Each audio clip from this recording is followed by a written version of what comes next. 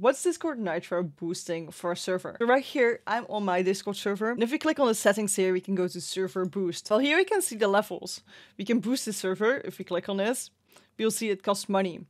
One boost is 35 euros a year. The currency will change depending on where you live. If you still have the Discord Nitro Classic, you get the discount. So this is already discounted. If 2 people boost it, we will get 50 more server emotes, so 100 in total. 10 custom sticker slots, a total of 15, so you already get 5. You get better audio quality, an animated server icon, custom server invite background, which means that if you have this invitation link, you will see like a background on it. And stream to your friends in high quality, so the quality of the streams are going to be higher. For 7 boosts right here, we're going to get another 50, so that would be 150. So that would be perk 1 plus perk 2, plus the basics. 15 custom sticker slots, so 30 in total. More audio quality, a server banner, so that's like a little icon on the top left, so you would have it like right here. An upload limit of 50 MB for the whole server, so everybody that is trying to upload something on the server will have a higher server upload. 1080p 60 FPS streams in your server, and custom role icons, so you can have like an emote or something, an icon in front of a role. And for the third one, you get even more slots, so you got 250 emotes in total, you got 60 stickers in total,